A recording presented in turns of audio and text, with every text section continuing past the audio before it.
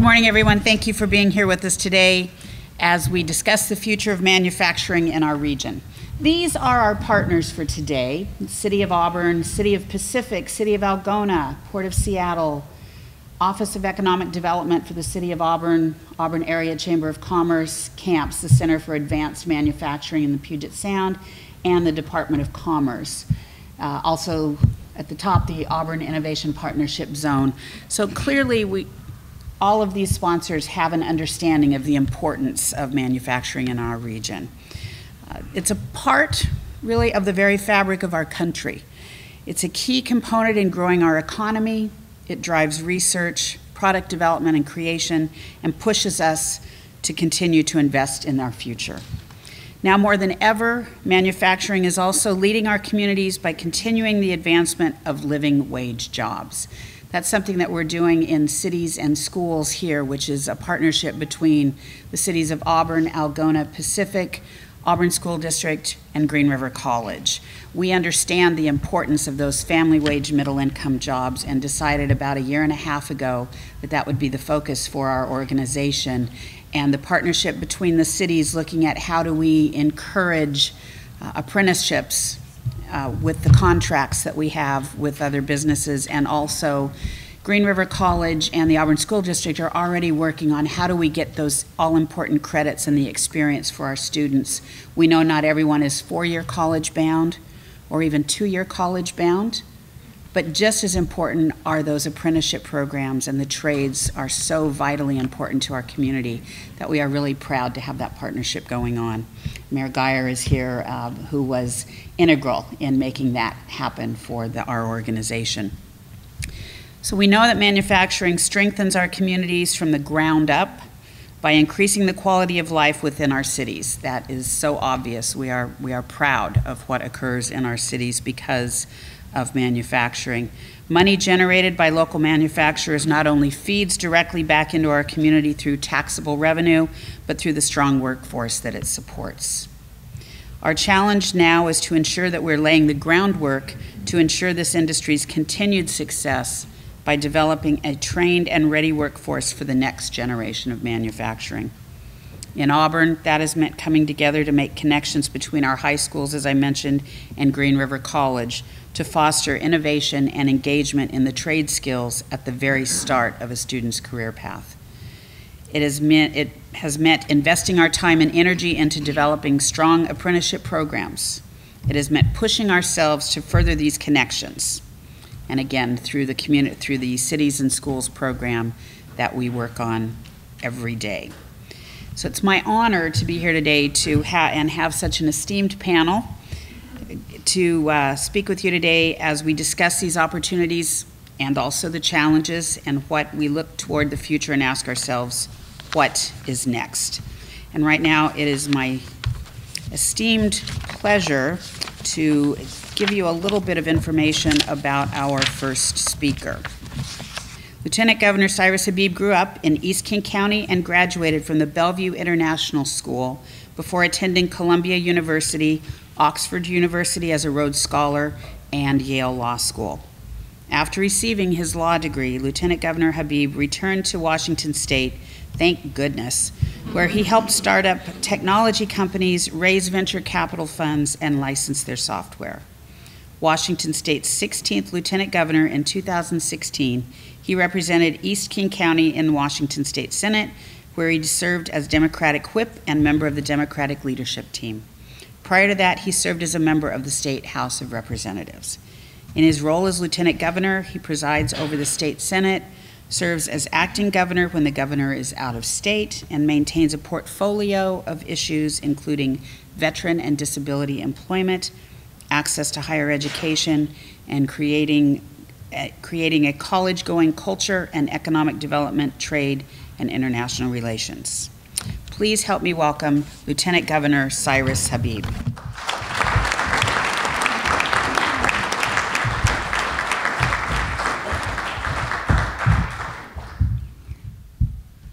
Well, thank you, Mayor. Wonderful to be here with you, Mayor Geyer, others. I want to say something about Mayor Backus real quick because, and she doesn't know I'm going to say this, but I am overwhelmed with envy, and because I had the great pleasure, along with Doug and several Auburn businesses and others from around the state, I had the pleasure of leading a trade delegation to South Korea in September. And part of that, as part of that trip, we went to Pyeongchang, which is Auburn's sister city, and more famously, site of the upcoming 2018 Winter Olympics. And we went there. We took like a 4-hour bus ride there and back to go visit Auburn's sister city. And I just found out a couple weeks ago that in addition to the other fruit that trip bore for our state, Nancy Backus gets to go and sit on stage at the opening ceremony of the 2018 Winter Olympics. So you all have another reason to watch that opening ceremony. Just remember that it was the lieutenant governor who made that possible for the city of Auburn. I'm still waiting for my invitation. Instead, I get to stay up late with members of the state Senate passing bills until 1 in the morning. I want to just say a big word of thank you to the city of Auburn and all the sponsors and those who have come together to put this roundtable event together to have this important discussion. As you heard, my office, and you'll be excused for not knowing what the lieutenant governor does. That's okay. It's different in each state, and it's different actually from office holder to office holder. But some things stay the same. You heard, I do serve as the president of the state Senate. I do serve as a partner to the governor, both filling in for him when he's out of state and working with him to reach throughout our state year-round. And then that we run a small agency that focuses on economic development and higher education and workforce development. So right at the nexus of the issues that affect the manufacturing sector. And there's so many different ways that we can talk about the role that manufacturing plays in our state and what the future will bring and how we can work and partner together. For example, we could talk about how integral to the success of manufacturing in our state is our thriving sea and airports. How we need to support our ports, do more to create critical infrastructure, including building off the transportation package that was passed by the Senate. I was there for that in 2015 to make sure that our goods can reach ports bound for overseas, and that the integral component parts from the supply chain can reach our manufacturing facilities here in Washington State. So we know that transportation, not only just a question of commuter convenience and sanity, but also a vital part of ensuring our future in manufacturing in Washington State. So we could talk about that. We certainly could talk about the importance of promoting Washington overseas, internationally, as I did with Auburn and others in South Korea, pushing for increased trade on terms that make sense for Washington State and for our workers and for our companies, and that maximize our advantage. Competitive advantage globally. I think it's important to talk about that. But what I want to focus on, because it's really what we've been working on most recently and most intensively in my office, is around workforce development. And I want to be a little bit, I wouldn't even say provocative, but I want to challenge a misconception that's out there in my mind, a false dichotomy that's been created between college and no college, or this idea that there are two tracks, or there ought to be two tracks, and some people will go to college and some people will not go to college. And I think that when you look at not just the future of manufacturing, but really what Washington State is poised to be successful at in the manufacturing economy, we know it's different. We know that despite what some politicians may say, the future of manufacturing is not about making America something that it was before, turning back the clock. It's about the advanced manufacturing, technology-driven, that not only amplifies our ability to use technology and what computers and robots can do, but also by doing so amplifies our human ability to add value. And so we know that there's a really, really vital link between education and the future of manufacturing. Now, when this topic comes up, there's often this dichotomy created as if there are only two choices. And those choices are when you're in high school, transition to a skill center and position yourself essentially or to concede or to decide that you will never go to college, but that you want to have a purely vocational training starting at age 15, never to look back again. Or on the other hand, that you're headed for an ivy-covered quadrangle where you will read Greek philosophical tomes in a small seminar context. The reality is that not only is that not optimal, it certainly doesn't need to be that way. And so what we're focused on in my office is, in partnership with the governor, is to try to chart a different path, one that puts Washingtonians, one that puts our people at the center of the services that we provide, of the educational system that we provide. Because we know that people want to be able to move fluidly and have maximal options and choices at every single point. So it could be that at age 15 or age 16, a student wants one thing. Could be that for any number of reasons at age 19, age 20, age 30, or age 55, they want something different. So what we need is these systems to work together much more closely. So you all are familiar with the governor's Career Connected Learning Initiative. Just a couple of months ago, he traveled to Europe and got to learn about how Switzerland and Germany have, for years now, placed manufacturing really at the center of their economic success by developing high-quality apprenticeship programs in fields much broader than what we have here in the United States.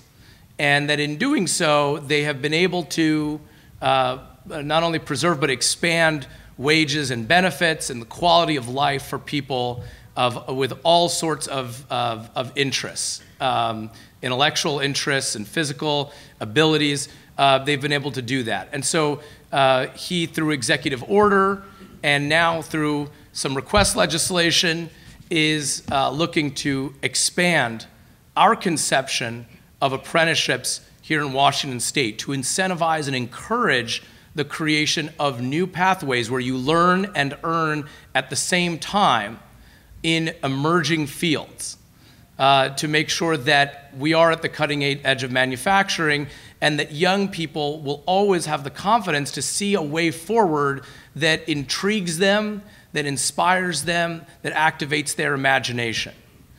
But we're working with his office and with the state legislature ourselves to make sure that those opportunities, both existing apprenticeships in the trades and in manufacturing and new ones that we create as part of this initiative, are also connected to college attainment pathways.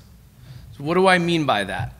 Well, when you look at bachelor's degrees, and I'll give you the first example. It's not directly from the manufacturing context, it's from the building trades, but we're looking right now at creating a bachelor's in construction management that will capture and recognize the prior learning that takes place in apprenticeships in the trades. The idea being that if you've gone through one of these rigorous skilled apprenticeships, whether it's in electrical work or as a plumber or as a sheet metal worker, that if you've done that work and then you've been on the job site and learned how to work with others in that context and understood how the pieces come together in a construction project, that you're already bringing really valuable technical knowledge and also the kind of social and cultural understanding of construction so that you don't need to start as a freshman in a bachelor's in construction management. We ought to be able to give you online the courses that you need to finish out that bachelor's degree, whether it's during your apprenticeship or at some later point, so that you can either come home from the job site or on the weekend be able to finish out your general education requirements for a bachelor's degree. Well, what does that do? That means that, you know, if whether it's a back injury or just a decision to change your where you want to live or what you want to work on, what your day looks like, and you want to maybe start your own subcontracting firm, go into business with others, you can go out there and get that bachelor's degree in construction management. Maybe when you're 50 years old, you want to change to a different sort of lifestyle, you can do that with a bachelor's degree and the accounting and other knowledge that you get in addition to the skills that you've earned, that you've learned while earning money as an apprentice and then as a journeyman. So that's one example that we're already hard at work at implementing, again, connecting the idea of career-connected learning with college degree pathways, 2-year, 4-year, and beyond. And the manufacturing sector is prime position to do the same thing. There's some history of that up in Snohomish County with Boeing and the machinists and the institutions of higher education up in Snohomish County. But we want to take that, we want to expand it even further, because we know that for most people, it's difficult to say, I'm going to take a leave from work, or I'm going to postpone starting my job so that I can go and study some more. So let's use technology, let's use the internet and online course delivery so that people can continue to work and go to work as a journeyman or in their full-time employment while continuing their path to a bachelor's degree. It's also important because when we go out and recruit other companies to expand jobs here in Washington State, they're looking for, well, what's the difference maker here in Washington? And if you look historically, we've never been strong in this state by being a low value add state on anything. Okay, my dad worked at Boeing for decades. And you know, what makes people proud at Boeing is not, you know, how low we can cut our taxes or, you know, how little we can pay people. What makes people proud to go to work at Boeing is the quality and the knowledge and the depth of human understanding that goes back, in some cases, 4 generations of knowledge in how to assemble airplanes for civilian use, to expand our horizons and shrink our world and bring us closer to each other, and for defense purposes to keep us each safe every single night. That's what makes people proud. And it's the human knowledge that we invest in that has made us a competitive place. If you look at the growing sectors in high tech, Amazon and Microsoft, why do they stay here? Why do they grow here? Because of the knowledge that we have and the skilled workforce. Well, that's also true for manufacturing. So let's continue that race to the top by taking what we know works, which is career-connected learning aimed at the jobs of today and tomorrow, but then connect it to long-term degree pathways that prepare people for the jobs of this next century. And now I want to close by saying, you know, I think back when I think about this great industry and not only its legacy, but really its future. There's a few moments that really stand out for me. One is, of course, I mentioned my dad working at Boeing and the ability that I had as a kid who became blind as a child and child of immigrants and, you know, faced a number of different obstacles, but the ability that I had, thanks to the income that he was able to make at our largest private employer, the Boeing Company, to be able to go on to college and to be able to be in a position here to speak with people who know far more than I do about the topic that I'm talking about. Well, that was made possible by this industry.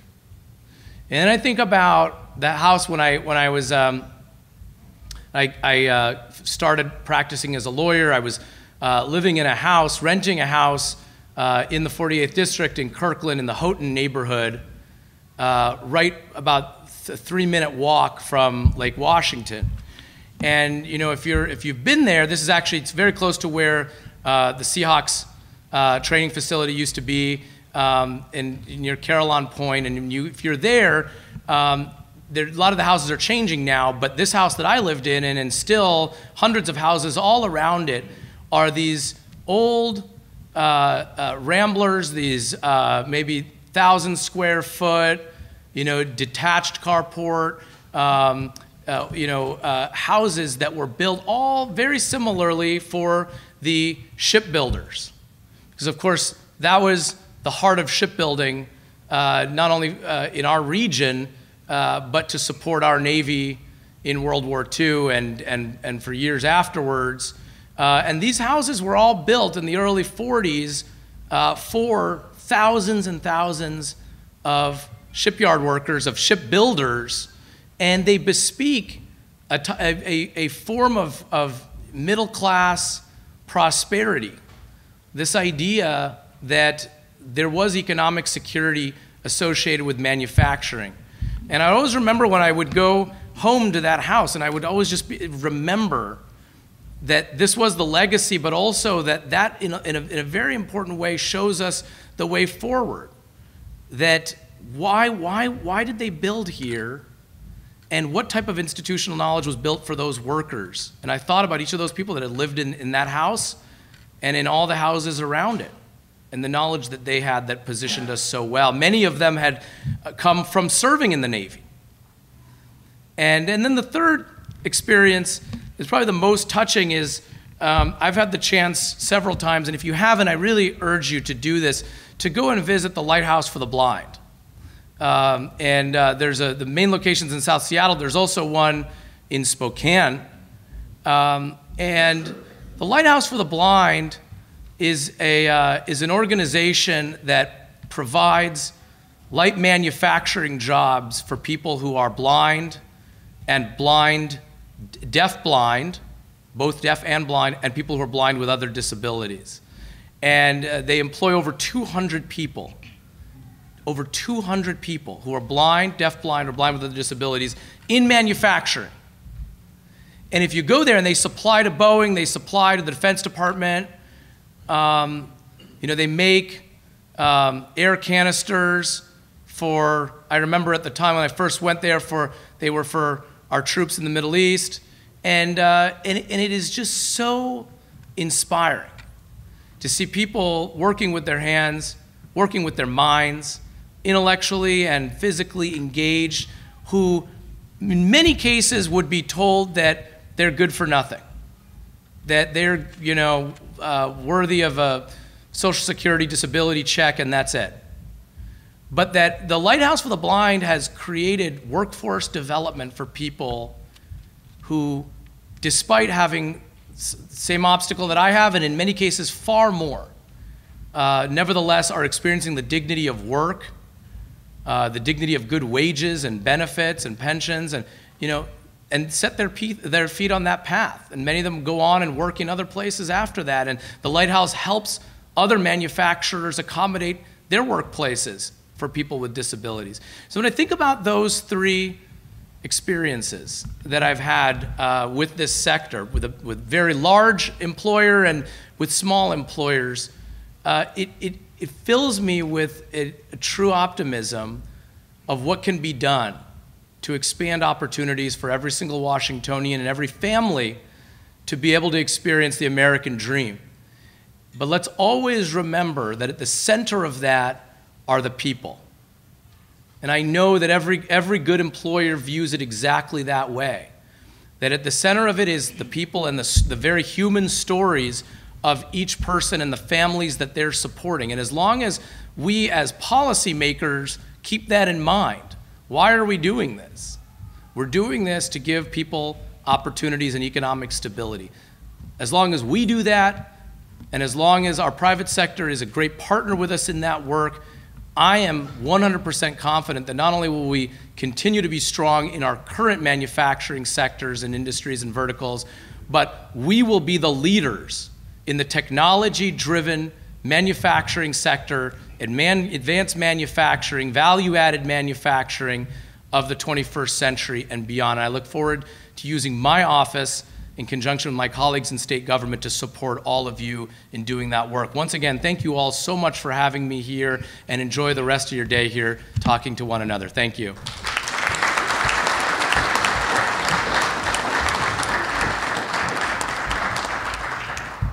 Isn't it comforting to know that we have the state support that supports our core values here in this region, and that a strong work ethic is nothing to be ashamed of, and manufacturing is one of those opportunities to grow and to show that strong work ethic and the core values in our region.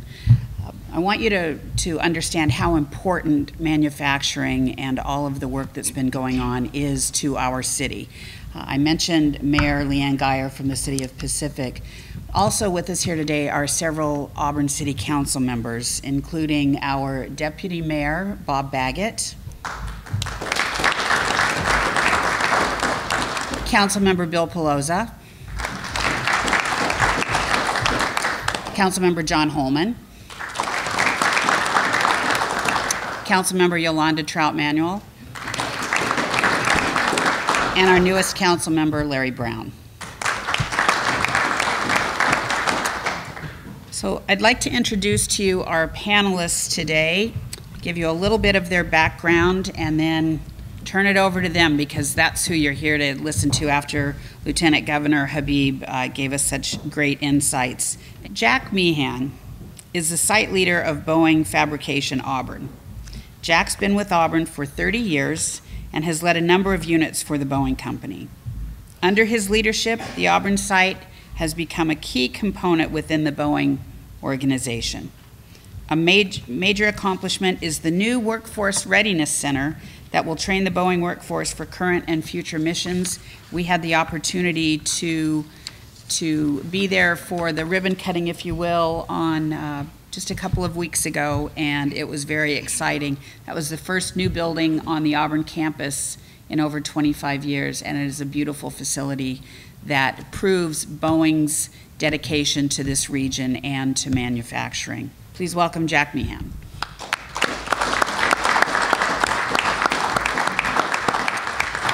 We also have Kelly Maloney. Kelly is President and CEO of the Aerospace Futures Alliance. Kelly is engaged on many fronts in securing the future of aerospace in Washington. She is a former city council member for the city of Federal Way and has her master's degree from Gonzaga University. Please welcome Kelly Maloney. Also with us today is Lou Kelleher. Lou has been the Career and Technical Education Director for the Auburn School District for the past 3 years, where he oversees 6th through 12th grades programs spanning middle school, mechatronics? That's a new word for me, mechatronics, and computer science to high school engineering, aerospace, automotive, and more. Lou is also the past president of Washington Association for Career and Technical Educators, as well as being a teacher of career and technical field for over 30 years in both the middle and high school levels.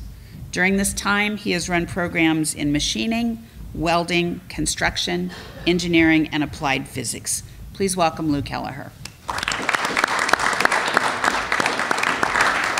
And also on our panel today, Todd A. Cleland, PhD, Director of Corporate Relations for the University of Washington's Central Corporate and Foundation Relations Office. His primary focus is developing research partnerships with companies and leading strategic projects to improve the environment for corporate relations. He also serves as a general liaison to help direct companies to the right places based on their needs and their interests. Our office is a front door for the industry, he says. Todd received his BSc from Princeton University, his PhD in chemical engineering from Berkeley, and a master's degree in SM Management, Management of Technology from the Massachusetts Institute of Technology. Please welcome Todd A. Cleland. And at this point, I'm going to get off the stage and let them work their magic with you. Thank you all for being here today. Great. Thank you, Mayor Backus.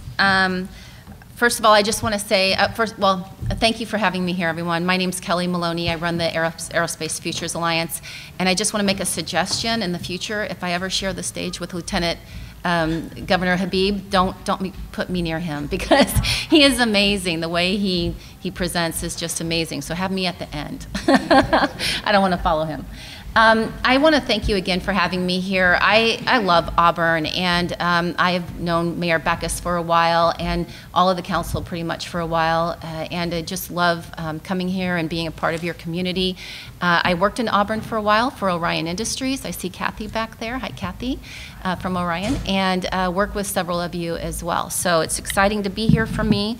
So the Aerospace Futures Alliance was founded in 2006 to create a strong, cohesive voice for industry, and we represent the aerospace manufacturers and related businesses around the state. And today we brought our most recent magazine, Lift Wa. If you want a copy, they're on the desk over there, so feel free to take one. We talk about in that issue the economic impact of aerospace in the state, which is pretty significant, as you can imagine.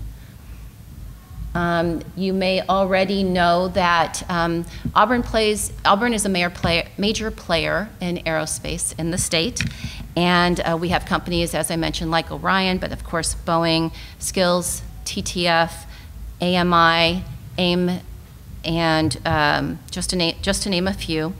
And the types of companies those represent are machine shops, design firms, raw materials suppliers, and parts suppliers. Today I'm going to be talking about legislation as it pertains to aerospace and general manufacturing.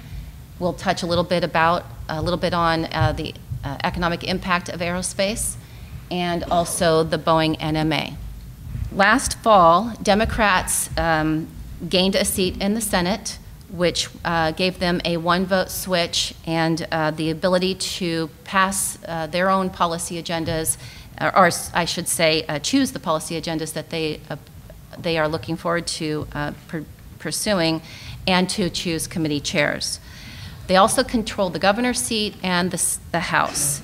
With 1 week left before the first major policy committee cutoff of the 2018 session, the committees are racing to hear bills and then vote them out of committee.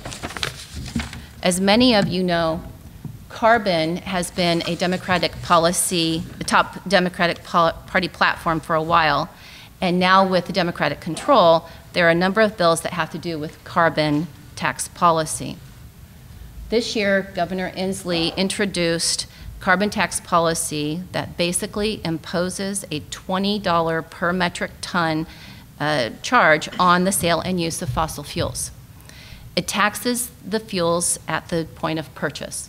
For example, for gas stations, for a gas station retailer, when they buy the fuel, they are charged the tax, and then they would presumably pass that tax on to their customers.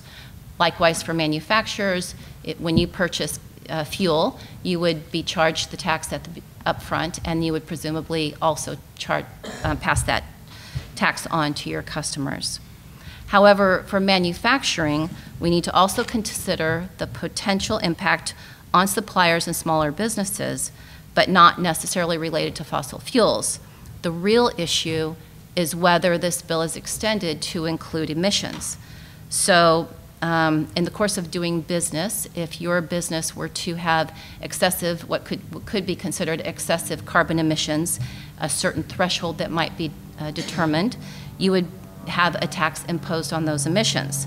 This is currently not being considered, but it is something that AFA is keeping an eye on. Another issue is an attempt to roll back the B&O tax rate on manufacturers so that they are consistent with what aerospace currently gets, which is 0.2904%. So this is something that AFA supported last year, and it was line item vetoed out of the budget last year by the governor at the 11th hour. But this year it's come back in the form of several bills. Two that we support are House Bill 2393 and Senate Bill 6542.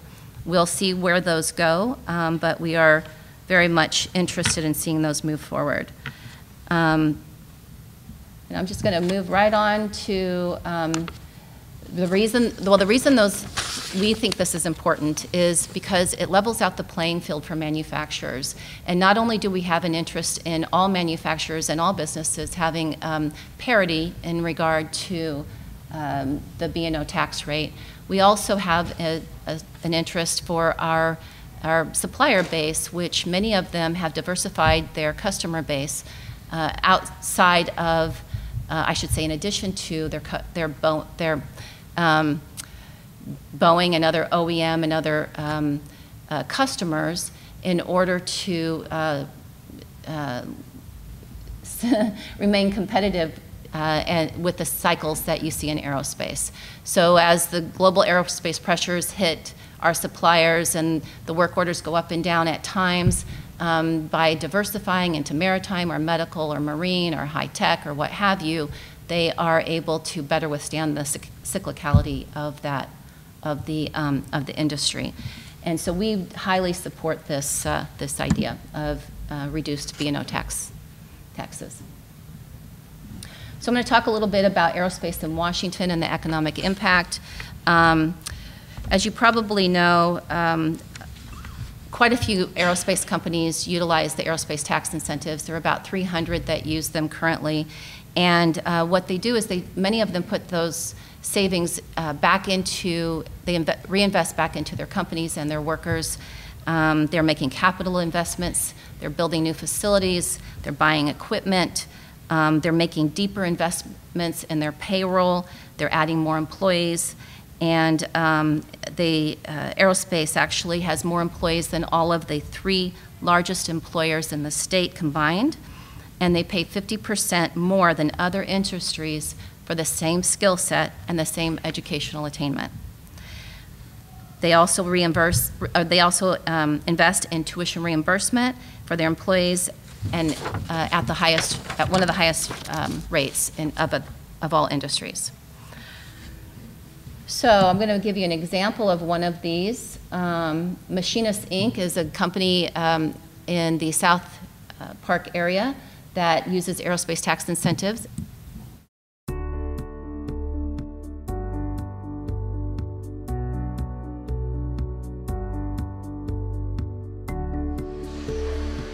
Machinist Inc. was founded in 1941 by Hugh LeBoeur's grandfather. In 1971, Hugh's father, Larry, took it over. And about that same time, Machinist Inc. became a key supplier to Boeing. Machinist Inc. has a very diversified customer base. In the aerospace industry, we work with Boeing and Airbus and a lot of the Tier 1 suppliers for Boeing and Airbus. We also work in the satellite industry with General Dynamics and in the spaceflight with Blue Origin and SpaceX. So we also work a lot in the marine industry. We work with the Coast Guard, we work with the Navy, and a lot of the ship manufacturers here and retrofitters here in Seattle.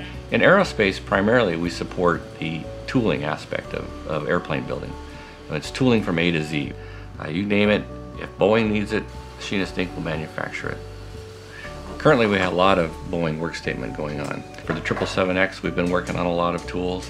We also do a lot of fixtures for the Frederickson facility for their hangars. We're working on some verticalizing tools for Frederickson. And for the 737 line, we're working on some thrust reverser tools. Machinist Inc. is working heavily on the 777X program. We've done several thousands of hours worth of work on tooling and research and development tools for them. This part was actually a design build. Machinist Inc. was responsible for the design and the manufacture and the installation of this part.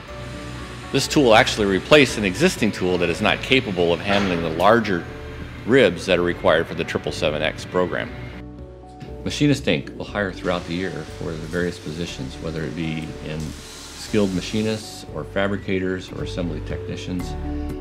We're always looking for good people.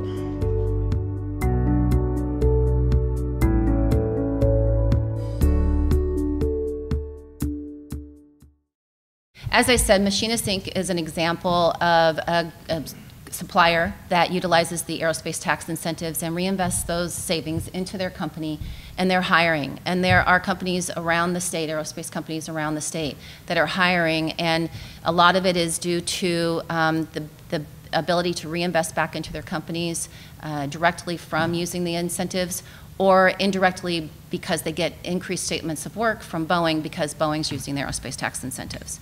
So this is very exciting for us, and we're seeing, like I said, more and more companies hiring right now. So I want to play one more video. It's shorter than that one.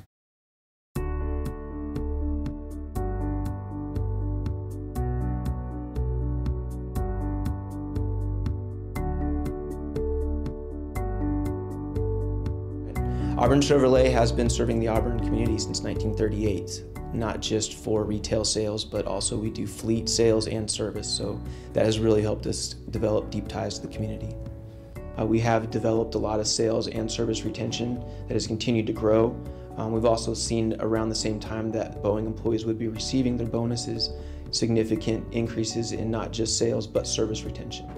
This year especially, we've noticed that the objective that the Chevrolet manufacturer has set for us as far as retail sales, we've well exceeded it already, and we still have a week to go in the month, so that's an excellent way to start off the fiscal year.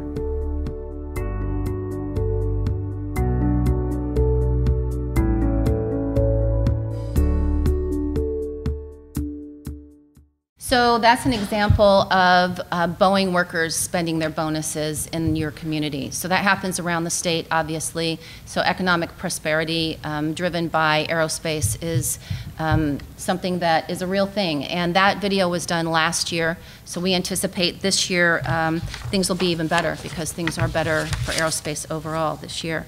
Next topic, I'm going to go to the Governor's NMA Executive Council. You may know that the strong economic activity that occurs as a result of the aerospace ecosystem, centered primarily around Boeing, is why Governor Inslee created this Governor's NMA Council. It's called the Governor's Choose Washington NMA Council, and it is designed to encourage Boeing to design, build, and assemble their next airplane in the state. Boeing refers to the airplane generically as the NMA, or the new midsize airplane. The council is headed by an executive team of the overall council, which includes county executives from King, Snohomish, and Pierce counties. Your very own Larry Brown here, who is with IAM. Also SPIA, AFA, the Department of Commerce, and the Office of Financial Management. And the team is charged with identifying our state's value propositions and putting together a winning proposal. And we aim to do that. So the council is also made up of a broader group of stakeholders, including economic development groups, chambers, businesses, association, higher education, and training organizations.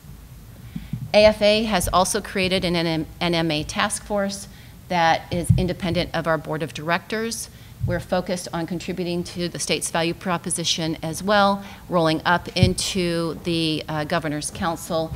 And our task force includes economic development entities and industry. Anyone, if you're an AFA member, you can participate, so feel free to let me know, and we will get you included in that effort. So what we think we know right now about the NMA is that it'll serve medium range routes between 3,000 to 5,200 nautical miles, or 10 flight hours. It'll seat between 220 and 270 passengers. We expect it to be a wide-body jet and to feature first-of-its-kind composite fuselage along with composite wings. Boeing is not talking a lot about what this may or may not be. We don't know really if it's going to happen. They're still studying it. But we are putting together the team now in order to move the state forward, and so that we are prepared when and if they do decide to build this airplane. So you know that Washington is a hub of aerospace, and we're a world leader in commercial aircraft production, and we know that we have a pretty good idea that this market position is, with our highly skilled workforce and deep history of supply chain knowledge, can help us get there. More than 90% of all commercial aircraft in the United States undergo final assembly in Washington. Additionally, the state has made key investments in its workforce and taken steps to ensure the capabilities for handling new technology being developed for the 777X composite wing, also needed for the NMA, take place here. Of course, Washington State holds the distinction of the global epicenter of aerospace due to Boeing's 100-plus year history in the state and the supplier base that has grown up around the OEM. Key regional roots go deep, with concentrations in King, Snohomish, Pierce, and Spokane counties. Aerospace is growing in other counties as well, with companies in 34 out of the 39 counties statewide. And as you know, Auburn is a huge part of this, and I appreciate being here with you today. Feel free to let me know if you have any questions after the presentations, and thank you for having me.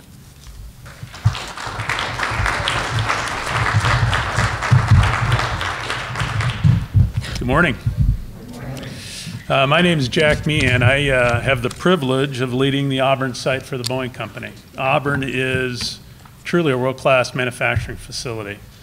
300 plus acres, 4 million square feet, about 6,000 people that build 17,000 parts each and every day.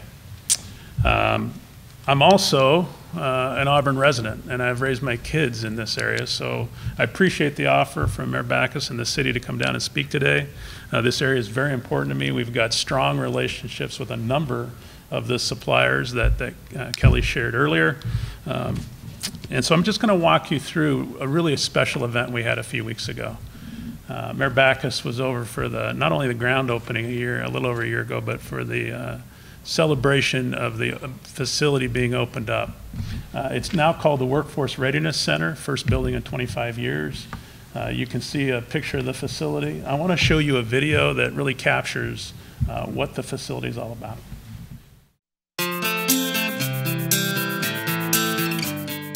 The sky is the limit for this building. It's really, what are the needs of our people, and as we identify those needs, how can we fulfill those needs? This new facility is critical.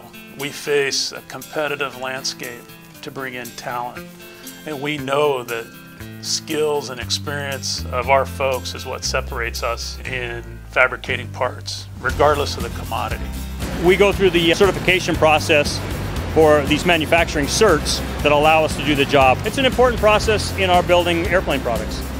You know, the public flies on this, I fly on this, you fly on this. Training is very important, especially for this area, because we hold so many certifications in final assembly. I think every time you go, you're a little bit more educated on it. The facility we have now is older, and it doesn't have some of the new state-of-the-art equipment. Yeah, I have no idea what I'm walking into unless it's a room I've already been in, which is very unlikely given the fact that we travel all over Auburn site as well as Frederickson. What the new facility will bring us is a centralized location, making it easier for the learners to find us and also making it easier for the teachers to have a standardized setup. We've incorporated elements in the building to prepare the employees for advanced levels of training in their areas of expertise and some of the new technologies that are emerging, such as the additive manufacturing, robotics, some of the advanced machining that's coming out, and in the cutter grind area. I think employees will see much more easy access to joint programs since they will now be on site. This move will allow us a better opportunity to meet and understand the needs of our members by engaging them where they work. With easier access to our products and services, Joint Programs provides. And it sends a very strong message to them that Boeing has actually dedicated this type of a resource to their training. The facility allows us to take the next step to transform our culture, develop our people, implement the Boeing production system, which is critical to our future. The only way we're going to continue to strive and get to that next 100 years is for us to continue to grow and learn. Continuous improvement is one of our mottos, and we should continue to work on that. Training is one of those aspects of getting there. Because it's really about learning and growing and building the future.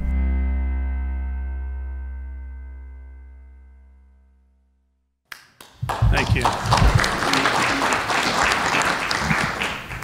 You know, when we built the building, and there's a lot of great reasons for it, from the fact that we've had training done all over the Puget Sound. We've sent folks to Renton, to Everett, to Frederickson, off-site over by the Supermall to train. So it's been very difficult to get folks connected. This facility gives us one location to do it. That in and of itself was a great reason to build the building.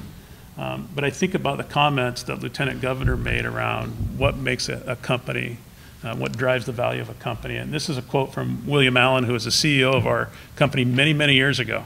And it's our guiding principle. What we have to sell our customers is ability. Ability is not to be found in the buildings or equipment or in the machines. The ability of Boeing rests with the people who are at Boeing. We absolutely believe that. We know that's what makes us more competitive. The company is in strong competition with Airbus and emerging competitors. Locally, we compete with outside suppliers. Just because we wear the Boeing badge does not mean we're granted work. We need to compete for value, based on value, to win work. And at the end of the day, the machines are fantastic. The space is really important, but it's the people that make the difference. And that's why we built the building. If you could go to the next one, please. So here's a picture of the facility, two-story building, 71,000 square feet. The downstairs is entirely a factory environment. Upstairs is classrooms. It has got the Boeing blue and beige, which we put on every building. We love Boeing blue. But if you go inside, there are colors I've never seen in my 32 years at the Boeing company. It's very vibrant. There's a lot of collaboration areas that we know that early career folks like to work and socialize in. So just wide open areas with furniture for folks to have discussions and brainstorm and collaborate. You see on the lower right-hand side our very first class of new hires that went through the onboarding. 7 folks, there was a total of 10 that attended. We had another group last Friday, and we'll be taking a new set of employees through this facility every Friday for the foreseeable future. We are hiring quickly to catch up on staffing. Its focus is around maintaining the requirements we have today to build airplanes, to maintain our certifications, to help folks maintain their requirements to meet engineering specifications, but more importantly, to develop the skills so that they can grow in the company. Our factories have 11 different grade levels, and we know our history as we bring people in at all different grades, but they don't stay there. They grow, they invest in themselves, and we have a facility now where they can go grow themselves, take on more responsibilities, become critical skills for our company, and help us compete. These are just some of the foundational training courses that we have in there. Certifications are a big deal. We do thousands of certifications. These are the employee certifications where they go to classroom training, they do hands-on training in a lab, and they can do it in one location. It's a 5-minute walk from just about any facility on our site. We've made big investments in systems and engineering training using CATIA, one of our engineering systems. It's critical for, as we onboard new tool designers, manufacturing engineers, that they have a place to go to learn from not only instructors, but also from peers. The philosophy of the building is to take subject matter experts off the factory floor from our offices, because we know peer-to-peer training is one of the most effective ways to train our workforce. There's a trust factor already built in. You've got expertise in every one of the trades that we have on our site, and they can transfer that knowledge very quickly. We've got, in the facility, we've got a very unique production system training lab with a classroom and a hands-on training lab next door where we build little actuators. It's non-production work, but it's the basis of our Boeing production system. We've not had that lab. We've had to travel folks to different facilities in the Puget Sound area, and we've had a temporary location that we've now moved into the new facility. Every employee in Auburn will go through this lab. It is a massive commitment in understanding how we operate our facility and learn the Boeing production system. We've got classes around quality systems. It's the home of our apprenticeship program, which was mentioned earlier. We are the largest apprenticeship program in the Boeing company at this city. If you add Frederickson, we're about 55 to 60 apprentices. We're in the process of hiring more today. They are our pipeline into the future in machining, in tool and die, in Blue Streak, in equipment maintenance. They are the critical skills that are so important to our facility going forward. We're also going to have the ability to, as we bring folks in, to grow their skills in our equipment services craft colleges. So that's a way for folks that come in that may lack some training in hydraulics or pneumatics, want to learn how to tear down a machine. We've got several machines in the building that is hands-on training, and they'll have peer-to-peer trainers to help them walk through whether they're tearing down a spindle, rebuilding the ways on a machine. Really a cool opportunity to not only do the classroom piece, to get the hands-on training and practice so they can become more advanced in their skills and also do a great job for us. We do certain things that you don't find in industry that are hard to hire for. We've got the largest group of tool grinders in the Boeing Company, about 80 strong. They're the folks that make all the cutting tools that we use throughout Renton, Everett, Auburn, Charleston, and in the supply base. It's a really hard skill to hire for, very technically challenging. We hire that off the street, but now we have a facility. We've invested in state-of-the-art equipment, brand new machines, and we're again going to pull expert trainers off the floor to help teach them in our Cutting Tool Service Center Craft College. So truly an opportunity to do things we haven't done before. Our joint programs with IAM, the head office for the South End is located there. It is the first time they've been on the site in many, many years. They've got career counseling. They help us manage the apprenticeship program. They do great things around safety training. Really good partners for us to work with as we onboard new employees so that we get them started on the right path. We've invested in robotics. We've got a handful of robots in the building. Robots are very easy to buy, very easy to operate. It's when you put the end effector at the end where things get very complicated quick. We design and build all the robots at the Auburn site. There's about 60 today. I would imagine in 5 years that number will be double that, if not triple. The end effectors that we've designed do a multitude of manufacturing processes. The challenge has been, where do we find folks that develop the programs that drive the paths that those robots do to machine, to drill, to fasten, to burr parts. Very talented folks out in the industry, not something that we've traditionally been able to develop internally. This gives us a place to do that. We've got an opportunity to add some future state programs. Boeing has made a massive investment in additive manufacturing. The headquarters of that investment is at the Auburn site. We are investing in machines both for plastics as well as metal. It is cutting edge technology. It is definitely a disruptor for old time manufacturing folks like myself. It is the future. We are just now learning how to apply it, whether it's making shop aids and tools, which is what we're doing today, and non-structural parts. I can only imagine the impact this is going to have in manufacturing in the future. We've got our first additive manufacturing machine in the new center, and it's really focused around those folks that maintain our equipment, that are writing programs to grow those parts, and our designers to figure out better ways to utilize additive manufacturing in the building of parts. In the future, we're going to expand our robotic program for our maintenance team, and then start to roll in some of the unique processes we have around tube manufacturing, tube bending, metal forming, as well as incorporating a number of the support skills that we've got on site that are just absolutely critical to our build. Our supply chain leaders, industrial engineers, procurement folks, and others. It's been a great ride. It's been about 12 months to get the building built. We have already ran close to 100 people through the facility. We are just now starting to tap into the capacity and look forward to this just making a huge difference for our company going forward. Thank you. I appreciate your attention today.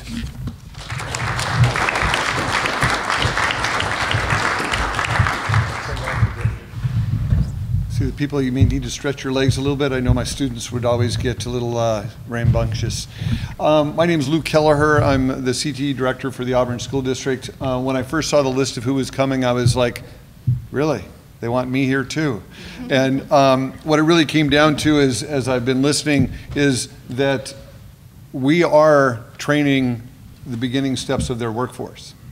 And thanks to the Auburn city that runs, I mean, you've got a great city here. It allows parents to come, live here, we get them into the Auburn School District and we train them at that. And so what I figured I needed to give you is a little bit of background on the district and what we're doing now, because the Auburn schools and the classes we're teaching now are not the same ones that when I went through school.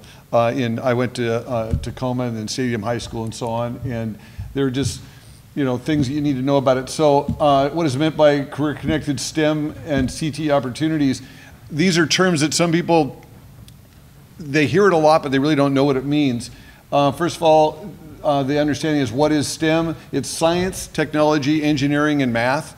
And technology means everything from computers to phones to you know, any kind of equipment that they might be using through there. And so those are things that we need to work.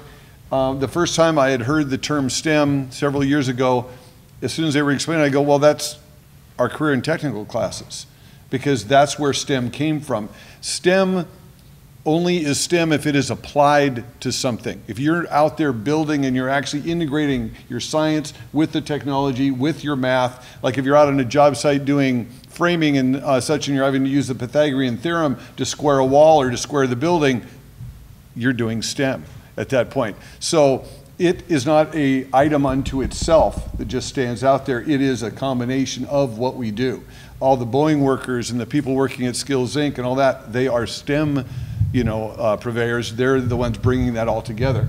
CTE, it's career and technical education. For some of you, it used to be vocational education.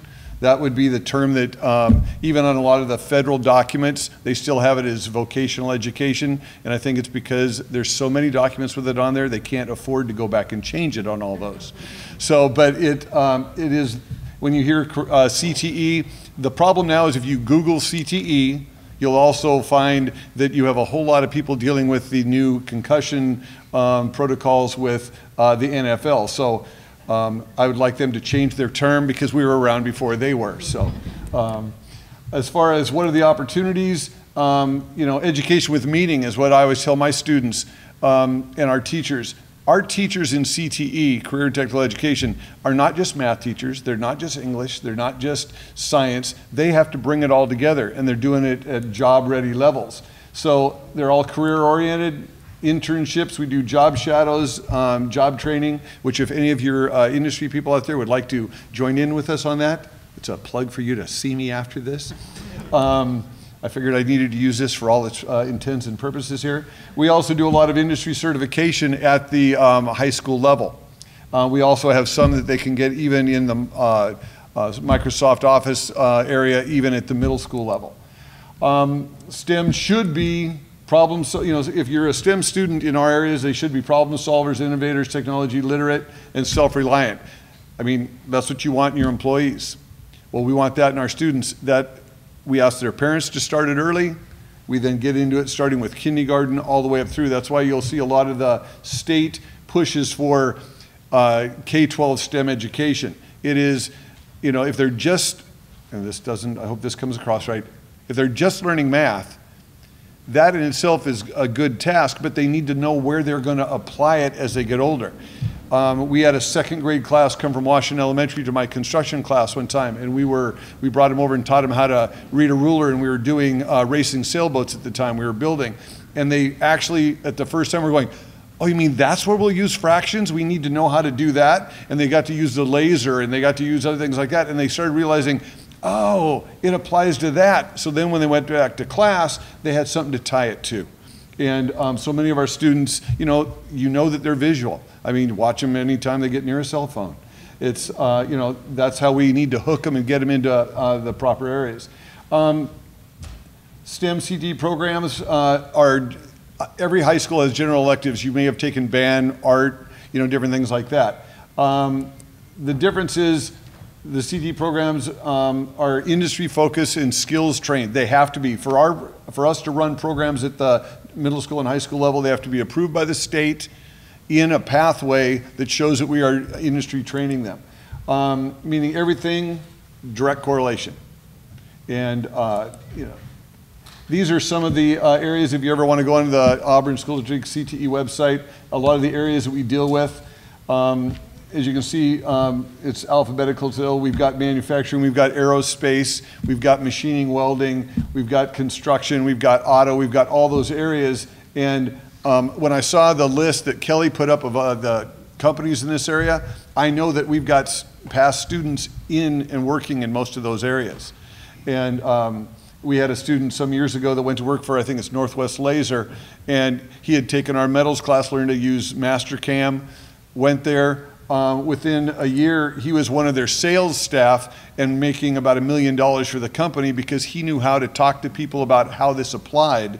And you know, as a teacher of his at one time, it makes me feel good, except when they come back and they brag they've got a nicer vehicle than I do because they're making, you know, good money. So that's always what they do. But just so you have a background of what Auburn has, we have basically 48 high school staff that are CTE trained, 10 middle school. They come to us in two ways. We have them straight out of college, or they can come from industry. I came from college, but I had training in industry and machining, welding, and construction that helped me get those work hours. I also had just hired a young man from the Air Force where he was an electrical engineer and stuff. He is now a mechatronics instructor at Rainier Middle School. And so he used his industry training to be verified to be able to teach, and they have to go what they call Plan 2, which means they take courses after they come in and get taught. But we're taking that industry knowledge and putting it directly into the classroom. So when they talk to the students, they go, well, where am I going to use this? They know, and they can tell them, and they can get it across to them very quickly. Now, the world is changing. This was a slide I'd thrown in. Don't want to take a lot of time with you, but you know, our students have changed, economic, you know, the job market, everything, it's moving. I had a student my last year of teaching, which was 3 years ago, before I went to what the teachers would call the dark side. I became an administrator, and they would go, well, you know, did we always get to learn things like this? I'm going, no, if you would have gotten me in my first 10 years of teaching, you wouldn't be doing half of what we're doing in the classroom now, because these things didn't exist then. My construction lab has CNC shop bots to run. It can mill out complete cabinet packages. I've got lasers so it can do trophy packages. It can cut out materials. And I had to learn that along with the students. So we are upgrading them as quickly as we can. I mean, some of you may recognize some of these. This is where we were in the old typing classes and drafting in the old labs. Well, then you go to where we are now. You know, we've got the middle slide there is the underwater robotics. We just had 180 students this past week at the Auburn pool with their teams testing out their underwater robots. They actually took robots, they did all the soldering of all the circuit boards. They wired all the motors up. They built them. They had to test them. They took them to the pool and actually competed. And this is all information that we need to make them the most global person they can, to where all of these things work together. To where when you used to have a welding class and a machining class and all that, well, now we're bringing them into a manufacturing program. We're having to combine them because they, in some ways, my father used to say, you become a jack of all trades, a king of none. Well, the jack of all trades is the one that's going to run the world. I mean, and that's where we're training. We've got 3D printers in at the elementary schools. We've got them in at the middle schools. And it's for a student to come in and learn how to design and measure, like for the robots, they had to design their own control box. They had to design it out, print it out, and then use it. They had to figure out what the size of the cables were going in so they could have the areas for that. And you're going, 7th graders are doing that? And you walk in, and what I bring it to my instructors with is, we'll have instructors that, when I told them I was bringing in 3D printers for them, they got all excited. I was going, you got some goosebumps? They're going, yeah. I go, that's what I want your students to have. Because if they're excited about what they're learning, they lock it down, and they will take you to a place where you never knew. They're always pushing the envelope, and so you just keep them directed in the right way to go. But they will explode things on us. You've also heard, I know a lot about in Auburn, we've had a lot of very successful FIRST robotics competitions. A lot of these students, once they've are at the national or even world levels. They're getting cards from different companies and different colleges that they want them to come there to do their engineering and to do all that. We have, in our district, we have college in the classroom with our students, where with the University of Washington, with Central Washington University and such, they can actually take classes there and get college credit at the same time. So we're making it relevant to why they're in high school and where they're going from there. Some of the industry certifications we deal with, the Tooling U and ISETs, Automotive Excellence. You see the food handler's permit. The food back there was done this morning by our career and technical class at Auburn High School. And a lot of you, when you go to different events, may have food prepared by them. So we have students doing all areas of items. A couple things you need to know. Each day we have approximately 1,200 students involved in a CTE program in the district. Our district has 16,000 students from K through 12. And even through middle school, there's 220. The bottom area is something that I always like to bring to the school board's knowledge. The standard graduation rate in the state of Washington is about about 79 to 80% on average for on-time graduation. If you're involved in a CTE or an elective type of program that you buy in at that school, they call it you're a completer, means you've taken 360 hours or more, your ability to graduate increases. So for in the Auburn School District, it was up at 91.4%. So when you're looking at going, well, you're talking better than a 10% increase just because you found something that meant something to you. So our job as instructors is to find that, what's their passion, help feed that and get them going. I happen to be one of the ones that went through a vocational training program at Stadium High School, and then I went into teaching, and all my background in vocational paid for my college. So when I came out, I didn't have a bunch of debt. And then, so when we take CTE courses, the one thing I really need you to understand is we train these students to always be learners. They are not only learning that subject, let's say they come out to be a framer. Okay, in my construction program is like, start out there, it's awesome, you're young, your body all works well for you, you go out and do that. But learn the billing aspect, learn to run the crew, learn to own the company, use it to grow, build the economy of Auburn and go.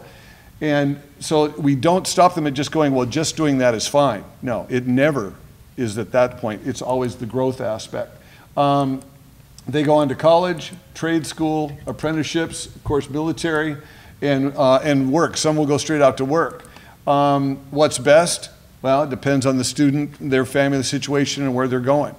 I had talked to one of my friends at Green River the other day, and I'd asked him, I go, do you have any stats on how many people come back to, let's say, Green River or colleges like that after they've already graduated from college with a BA degree?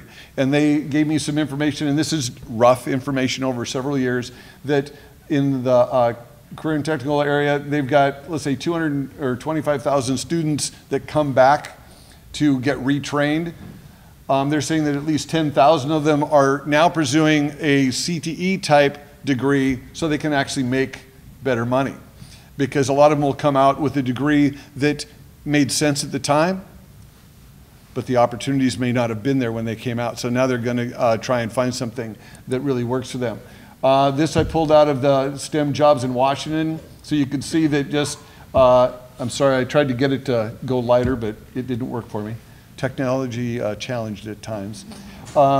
But as it shows down below, your top regions for STEM, and of course those are those areas. King County, they figure that they've got 249,000 jobs opening up out there.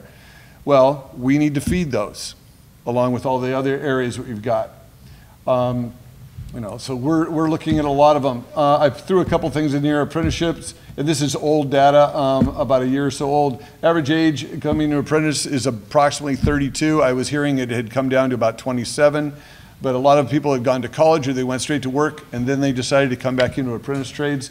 And as they work, remember, if you're in an apprenticeship area, you're also getting paid as you're going to school to do that. So it's you are not costing yourself into a lot of loans.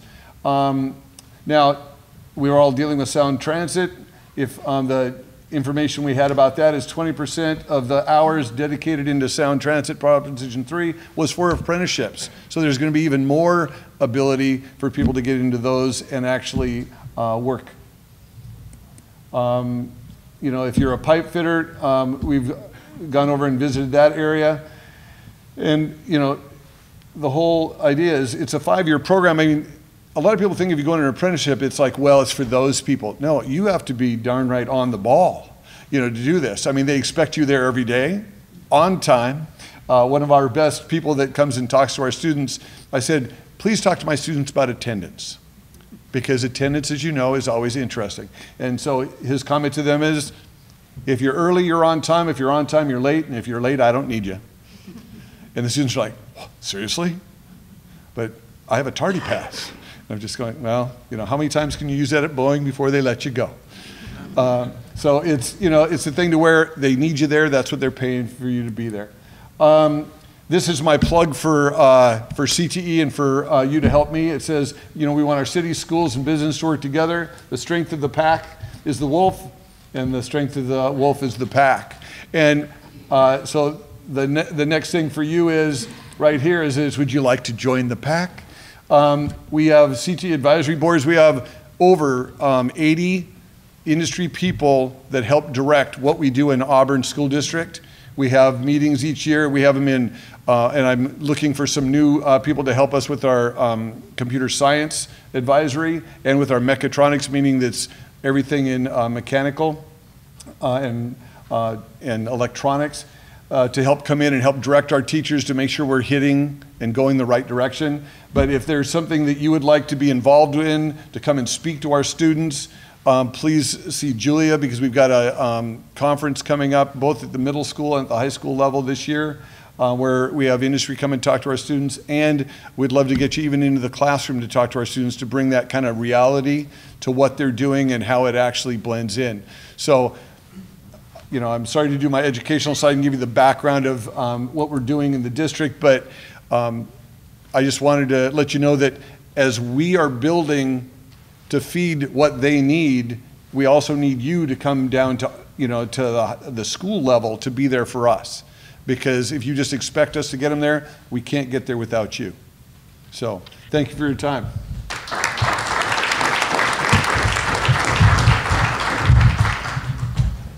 Good morning, everyone.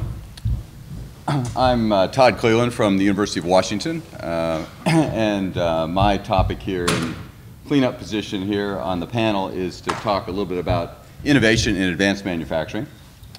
So I can figure out how to advance my slides here, wrong way. So I'm really going to talk about cover two topics. One is to hit on some trends in advanced manufacturing, and you've heard about a couple of those already from our previous speakers.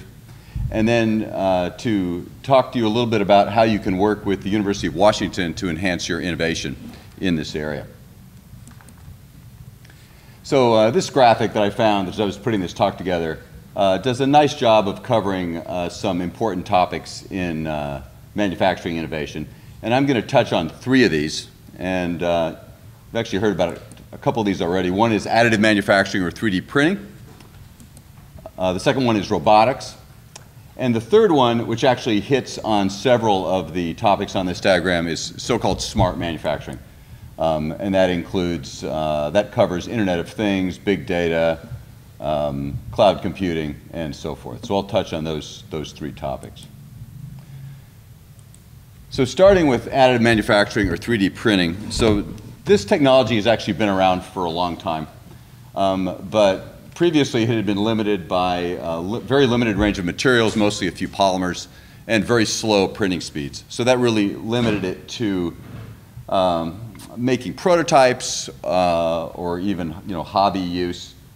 As a friend of mine in the industry told me once, 3D printing was good at making things that look like things but aren't things. And that's beginning to change because of improvements in both range of materials that you can print as well as the speed with you can print them. So now you can print, in addition to a range of polymers, materials like ceramic glass, metals, and even biomaterials, as illustrated by the picture of the ear on the right. Not only is it functional, but it actually, not only does it look like an ear, but it's also actually a functional ear that you could hear with. So that's enabling medical applications. We're beginning to see a lot of improvements in the speed of printing, and this is really changing it from a prototyping technology to a manufacturing technology. And the picture on the right, which is a little hard to see with the sun there, is a robot or an additive manufacturing tool that's printing a complicated sole on an Adidas sneaker. And I'll have another picture of that on the last slide. And the picture down in the lower left there is a picture of a very complex metal object that was printed with 3D printing technique. Let's see. Just a few more pictures. The upper left is you can see how complicated the sole on that sneaker is. It's a shape that you couldn't create with a molding technique, so it really could only be produced by a additive manufacturing technology, and they're going to be doing that in production on thousands and thousands of sneakers a day. The next picture over on the right is stainless steel, or comes from Lawrence Livermore National Lab. This was printed with a laser sintering technology where you use a laser into a metal powder. That's been around for a while, but what's new is the technology is improving to where the materials of those printed metals, ductility and so forth, are getting closer to actual milled steel. So that means they can be used in more applications. And then on the bottom, a little bit hard to see, is a production 3D printer. HP, long known for making inkjet and laser printers, has now moved into 3D printing, and the part of the market they're going after is actually the market where the 3D printing can be used as a production technology. And example here in the lower right, they printed a big chain link that was then used in kind of a marketing stunt, but it shows how far the technology has come to lift up a car with a crane. And so the materials you can print now are actually strong enough to be used in load-bearing applications. And as I think it was mentioned earlier, 3D printing is really a game changer, because if you can print parts, then you don't have to have big inventories of them that maybe are at a central location that have to be shipped. You can have 3D printers out where you need the parts, and you can just create them as needed. Also, for developing new tools, for example, it's much quicker to go from a printed design to a part than if you have to go through the traditional way of manufacturing. Secondly, talking a little bit about robotics. So robotics, again, they've been used in manufacturing for a long time, but more in specific industries like automotive manufacturing, where it's very high volume, low mix. You have a robot that does a very specific thing. It puts on a certain kind of bolt in a certain part of the car, and it does that very efficiently, but it's perhaps in a cage. It can't really work together with humans, and that sort of limited its application to a few industries.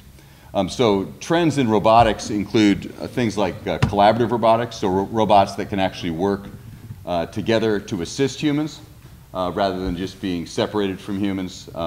These applications here include tasks where you're addressing safety or ergonomic issues. Machine learning, so this is a piece of artificial intelligence. And so instead of having to hard code a robot to do a certain thing, up front, the robot can actually learn on the job, so to speak. So robots can be trained to understand language, images, and video while they're doing their tasks. So as the robot goes along, it actually gets better at what it's doing on its own, which is kind of amazing. Knowledge sharing, kind of related to the above topic. Robots can actually teach robots. So if you can get one robot going, you can actually train further robots from the robot that you've got up and running.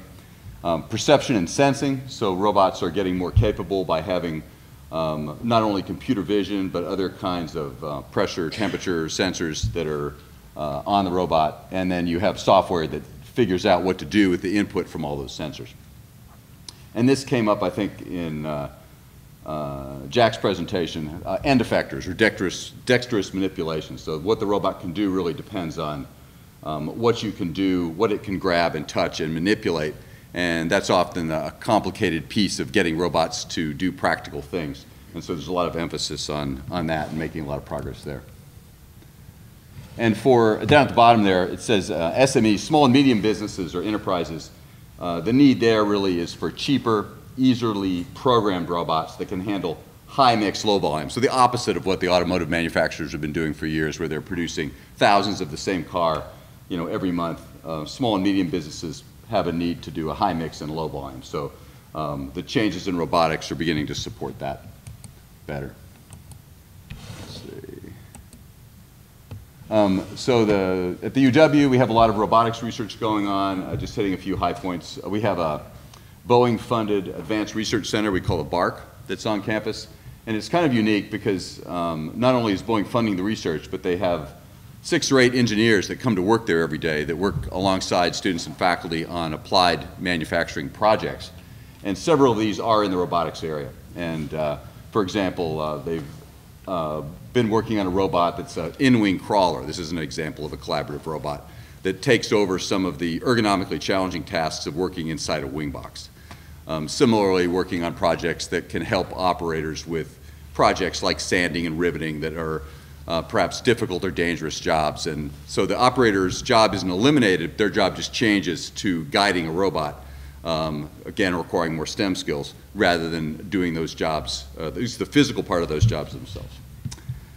We've got a very well-regarded computer science school, a lot of work there on robotic learning, sensors, computer vision, and controls. The lower right picture is an example of some work on computer vision. And the idea is if you have robots that are going to work in the same environment as humans, they have to be able to see a human and understand what it is and know where your extremities and your body is. And so that was what that project was focused on. Because obviously if they know where the humans are, then they can avoid running into them or injuring them. In electrical engineering, we have some projects on surgical robotics and haptics, which is sort of sensory feedback. And I'll talk briefly on another slide about the ARM Institute. So there's a new national institute that is focused on advanced robotics in manufacturing that the UW is a part of. And lastly, smart manufacturing. So smart manufacturing is really a term that refers to putting sensors everywhere on your factory floor, on your production tools, as well as on the products that you might ship out to your customers, and combining that with powerful software and data analytics. And what this allows you to do, which is kind of game-changing, is on the manufacturing floor, you can monitor your equipment in a much more detailed and comprehensive way than you could before. This helps with things like predictive maintenance, understanding when things are going to fail so you can proactively address them, reducing downtime, better managing inventory, and improving energy efficiency. Where these sensors and software are deployed out in the field, you could better monitor your customers' equipment, providing a better experience for them, as well as improve field service, again, by being more proactive. And instead of just doing something every 6 months, you can do it when it needs to be done. And finally, these smart manufacturing technologies can more easily support mass customization, so allowing your manufacturing to be more flexible. Again, for small and medium businesses in particular, challenges can include the implementation complexity and cybersecurity, to name a few. I talked about the ARM Institute. There's another national institute that the UW is affiliated with called the Clean Energy Smart Manufacturing Innovation Institute, which is kind of a mouthful. It goes by SESME. This institute is funded by the Department of Energy. It was like $70 million over 5 years with an equal or greater amount of matching from industry. And it works on workforce education and applied research that's led by industry in the area of smart manufacturing. So if you're interested in that, you might take a look at their website. Before I move on to talk about how you can work with the UW, I wanted to put in a plug for Impact Washington. If you're not familiar with it, it can be a great resource for small and medium manufacturing companies. It's a nonprofit. It's the NIST, the National Institute for Standards and Technology, which is a federal agency, supports manufacturing extension partnerships in each state in the U.S. And their role really is to help companies become globally competitive. And they do this through consulting and training programs in all areas of manufacturing, including manufacturing technology. So if you're interested in implementing additive manufacturing or robotics or doing smart manufacturing with more sensors and analytics, Impact Washington may be able to provide consultants or training that could help your company with that.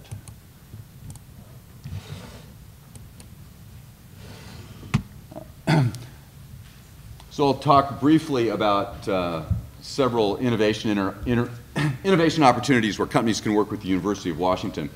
I've kind of got one slide on each of these. And first of all, why would you want to work with UW? Well, it's one of the biggest research universities in the U.S. as far as measured by the annual amount of research that gets supported there. It's usually in the top 3. It's also been ranked #1 most innovative public university by Reuters. So they were looking at things about patents and startup companies and highly cited scientific and engineering papers and things like that.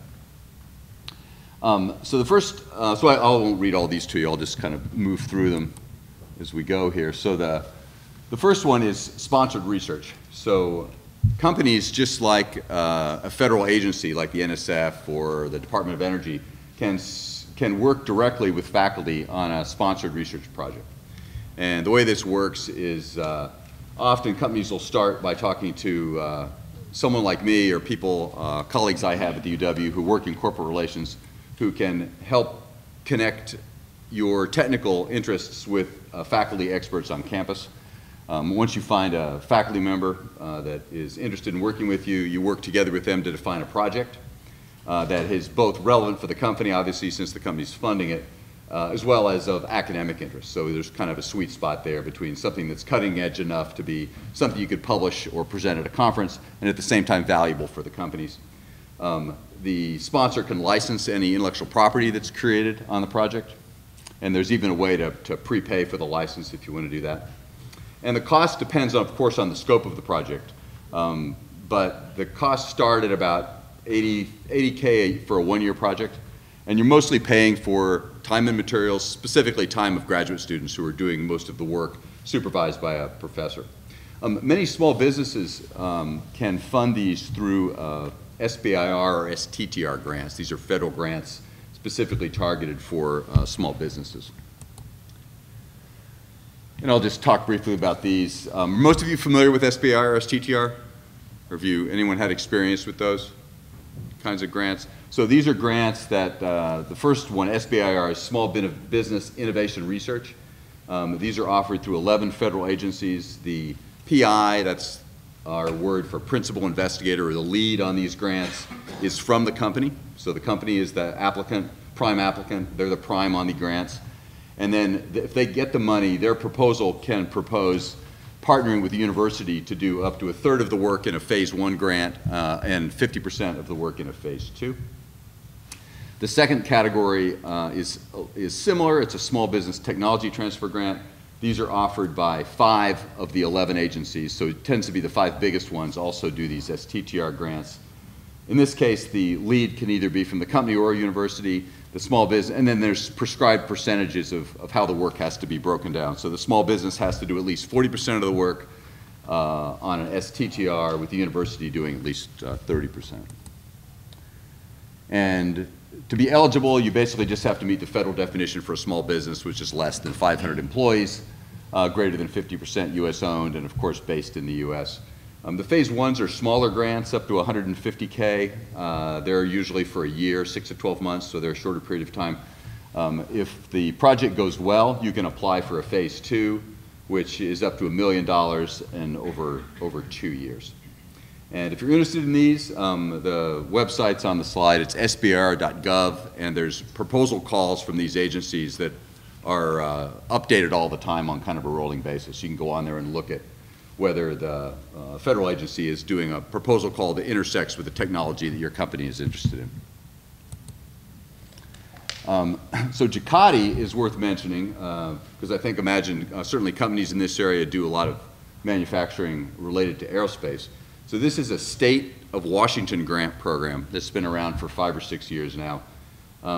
It makes about 16 grants a year of between usually they're $80,000 to $100,000 grants, and specifically they're in the area of aerospace manufacturing research. And the way the projects work is a company partners with a faculty member, usually at one of the state's 2 research universities, either at the UW or Washington State. They put a proposal in, and it's on an annual cycle, so the proposals are due in early March. They announced the decisions in June with the funding starting July 1st. And basically the projects are typically 1 year, although they can be renewed, and the faculty are working with the company on really a problem that the company brings in from their business. So very much of applied aerospace manufacturing project. And it's been pretty successful. They do a symposium every April, and it alternates between being in Spokane and being in Seattle. I think this year it's going to be in Spokane. But if you're able to attend that, that provides a good overview of the program and the kinds of projects around the state that have been funded. I talked about this ARM Institute. This is new. It's similar to that Clean Energy Manufacturing Institute I talked about. This one's focused on robotics and manufacturing. It's funded by $80 million from DoD over 5 years with an equal or greater amount of industry matching funds. It has 120 members, and the focus is on applied research in robotics for manufacturing specifically. The institute's based in Pittsburgh, and the way it works is with their DoD money and industry matching money, they are essentially make grants to members of the institute to do industry-led projects in advanced robotics. And although it's based in Pittsburgh, there are a number of regional hubs, and there's one in Seattle that's managed, or one in Washington State that's led by the UW and Impact Washington. And we're just getting that rolling, and there's going to be a workshop probably at the UW in March to introduce this institute to local industry. So if you're interested in that, send me an email, and I can get you on the invitation list to learn more about the ARM Institute. Consulting. So we're moving on. So those are all things about how you can work with us directly on research projects. You can also hire faculty as consultants. People such as myself in corporate relations can help you identify faculty with appropriate expertise. They can consult up to 20% of their time. And it can be a great way to get really focused expertise on a particular technical problem that you might be having. Industry capstone projects. So these are projects that are, this is kind of a new program. We're in our 3rd year. With the industry capstones, companies can bring in a problem from their business, and a team of senior engineering students work on that project for 2 quarters as a capstone design project in their last year of their engineering degree. The companies pay a $15K sponsorship fee, so it's pretty inexpensive. And they provide a mentor who meets with the team at least weekly, either virtually or ideally in person, to kind of coach the team and keep them on track. It can be a great way to get some smart, motivated engineers that are about to enter the workforce working on a problem that you have. It also can be a good way to evaluate talent. Take a good look at some engineers that you might want to hire. You can also, of course, hire engineers as interns. Often these are summer internships. These are paid positions where the engineers, usually often after their sophomore or junior year, come into a company. But it can also be for 2 or 3 quarters, so it could be a summer plus a fall or a spring plus a summer. It's really pretty flexible. You can recruit students through our Career Center in the engineering school, where they have a website and can help you identify students that might be interested in openings at your company. And it's great career experience for the students, and about 2/3 of our graduating engineering students do at least 1 internship while they're at the UW. The university has a lot of what we call user facilities. So I talked about research. That's where you're working directly with a professor. We also have a number of facilities with specialized equipment that you can access directly without having to connect with a faculty member or do a contract with our Office of Research. These are facilities like our wind tunnel, our environmental health lab, and our molecular analysis facilities. So this allows companies to get access to sophisticated, expensive equipment that would either be hard to find or expensive to access, probably prohibitive to actually acquire yourself. And they're all set up with rate sheets. You're just paying per hour for the equipment that you're using. And you can even, if it's a recurring use, many of these facilities will actually allow you to have an employee come in who gets trained on how to use that equipment, who can actually run your samples or your job themselves, or you can have someone who's embedded as staff in those facilities do that for you. Licensing, so as a research university, the University of Washington has a lot of technology and inventions that are have already been developed and are available to license. And we have a tech transfer office called Comotion, which manages the university's IP and can help you figure out what intellectual property is available to license, and that includes patents as well as software and tools. And they can help you understand how you can acquire a license to that technology either exclusively or not exclusively. And I think, yeah, that covers it. So I've been through, those are like kind of 6 different areas where companies are, invited to work with the University of Washington and, find a way that works for your company to work with us on an R&D project or an innovation project. And just our contact information, I think you have the slides. We have a good website. If you just Google on corporate relations on the UW's website, you will find us, and there's a lot of good information and downloadable flyers and other stuff there. Great. Thank you.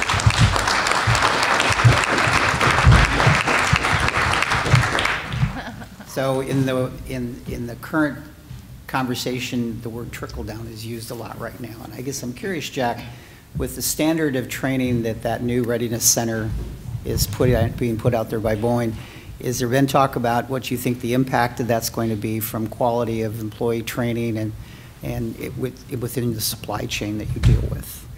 Traditional way of training has been put them on the factory floor and wish them good luck, typically pair them up with a mentor. Our plan ultimately, a new employee will go through 3 sessions of training. They will not report on the factory floor from somewhere between 4 and 5 weeks. We are setting some standards with some of the course curriculum that absolutely will extend through the supply chain. We've got a great relationship with several of the community manufacturing partners, folks like Orion and Skills and Lighthouse of the Blind. They are an extension of our company, and we've had them in for additional training, and we'll continue to offer that. The Boeing production system training will be extended through the supply chain, through our supply chain organization. This is going to change the way that we onboard and develop folks moving forward. This is a career facility that will help folks as they move and navigate through the different skill codes. So many of our folks, when they come in to the company, have an opportunity to go back to school. We're exploring some alliances with engineering schools so that they don't have to travel to Everett, which is typically where our folks go to get an engineering degree. And so we're exploring that opportunity to do it at night when folks are off work and have the time to go do it in our facility. So the sky is really the limit for what we're going to be able to offer. Todd Dunnington from Skills Incorporated. Thank you for your presentations, all 4 of you. Jack, I'm curious just to tap into you again, how you see jobs changing. So maybe employment in manufacturing isn't going to grow in the future because the systems are producing so much, right? But how are the skill sets changing, and what are the jobs of the future that you see? And just maybe comment on that, please. One of the significant changes we're seeing is the use of advanced computers and robotics and advanced technologies where you're separating the person from the machine. Our robotics lines don't require somebody to watch the spindle or the end effector perform. And so the job descriptions that we've worked with the union are allowing us now to develop folks to do multiple skills, to have multiple skills and run multiple pieces of equipment. That's only going to continue. The great side of that equation is far fewer people are going to get hurt. The ergonomic risk reduces greatly with the advent of these new technologies. But the skills required to operate the equipment are much more complex. you're going to need to have some basics like many of our robotic cell operators are folks that had different jobs within the company, and it takes a significant amount of time to get them comfortable to a position where they can work safely in a robotic cell. They can operate the equipment, handle the tools, and make sure that they're productive in the work they do. It can take a couple of years. Ultimately, we hope to get those folks in the front door that have that skill set, but it is going to continue to morph where folks are going to need to have strong computer skills, the ability to problem solve on the fly, and to manage a cell of equipment, multiple stations, rather than monitoring one. Lou, I think I've heard you talk before about concerns with state requirements for graduation and the number of CTE credits that can be obtained. Can you talk a little bit about that and maybe what we could advocate for in that case? You're trying to get me in trouble. With those of you that maybe have or haven't seen, with the new Core 24 information being pushed out, trying to make everyone more college and career ready. They have increased math and English and science requirements, did not increase the career and technical assignment to it. But the state did put in some information to help us as far as if they're not going to a four-year college and so not using their 2-year or 2 credits of foreign language, they could use that towards a pathway. There really a lot of language around the career-connected learning and knowing where your pathway is. And so they can use some of those extra credits in that area in that. I guess for your support would be is to always keep asking those questions. Pay attention to because so many students are a hands-on learner. You know, they learn it better if they can actually go out and make it work or whatever. You know, just giving them the book to do it may not make it for a lot of our students. So to actually go out and apply it. And a lot of the people that are on the HEC board that make these decisions are all college, trained. So of course that got them to where they needed to be, trained them well. And so they make the assumption that that is how everyone should be trained. And so I did appreciate the fact that in there they gave a little bit more information on how we could go with career pathways. So, but as you hear that, please make sure if you ever see anything on Core 24, make sure you see things about career pathways in there. If they start to shorten that up a little bit, let us know, and we'll, we're trying to be in those conversations as they're having them. My name's Doug Happy. I own a business here in Auburn. We are a HVAC contractor and we manufacture sheet metal work. I'm also on the executive board for the Auburn Chamber of Commerce, as well as executive board for Auburn Youth and Families. I have a question for Kelly. You mentioned that the bill that went before our governor for reducing the B&O tax for manufacturing facilities, that was part of the overall transportation package that was brought to the governor. And that was the one thing he picked out and vetoed. Now we have a total Democratic legislature. Give us some hope that that might pass. Well, I don't have a crystal ball, but I don't know if it'll pass. The two bills that I mentioned are both backed by or sponsored by Republicans, but there are some Democrats, as I understand it, who are supportive of those bills.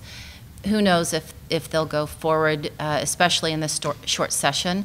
There's another bill, 2940, House Bill 2940, that is sponsored by a Democrat, but that came out very, very late last week, and it's having a hearing today in the House Finance Committee. That bill, we don't quite have enough clarity on to really understand what the direction is of it or who might be behind it. So I can't really give you a lot of hope. We have hope, but we don't really know how far it'll get. I'd love to say that it'll go forward this year, but I just don't know. But we will be in there monitoring them and supporting the ones that make sense for the manufacturing community. Hopefully you have found your time with us today to be valuable, that you've learned a little bit about what's currently going on in the industry and what our future is going to look like with what's going on both at the school level, at the middle and high school level, and at the university level. I think it's very exciting to know that we have great opportunities ahead of us, and also that we have companies who are fully supported and committed to manufacturing in our region and especially in our community. Julia had asked me about, some of you may know about the streamlined sales tax and what's going on in the state of Washington as far as point of destination instead of point of sale. And Auburn has been one of those, if you will, loser communities since the SST went into effect several years ago, and we have been receiving some mitigation on that. However, in the future, that mitigation is going to be going away, and so Julia was asking, what does that mean for manufacturing? Well, it only means good things for manufacturing, because at the SST, the biggest impact is on warehousing. And if the Auburn Valley, the Kent Valley, this entire 167 corridor, there's a lot of warehousing. And that means that the tax on a sale from that warehouse, we no longer receive the benefit of. So it only improves the opportunities for manufacturing in this area, as we want to make sure that we maintain warehousing because it's critical for our ports, critical for transportation needs, but we also need to make sure that we are doing the right thing for our communities. So manufacturing is only going to increase, in my opinion, in our area, and the opportunities to grow your companies. And so I think that's very exciting for our future, and look forward to how we as the City of Auburn can work with you and your businesses in the community, how we can help you thrive, succeed, grow. Most of you probably know Doug Lean. Many of you probably were strong-armed to get here today because of Doug Lean. But we are here to help you as a city. As I mentioned earlier, several of your council members were here because they believe in manufacturing and the strong family wage jobs that are provided through your industry and through what you are doing. So I want to give you a personal thank you for what you're doing and the opportunities that you're providing for our youth, and the entrepreneurial spirit that goes along with that. And so if you would join with me to thank our guests today. We had Kelly Maloney, and we have Jack Meehan, Lou Kelleher, and Todd Cleland. Please give them a round of applause for their time and their expertise.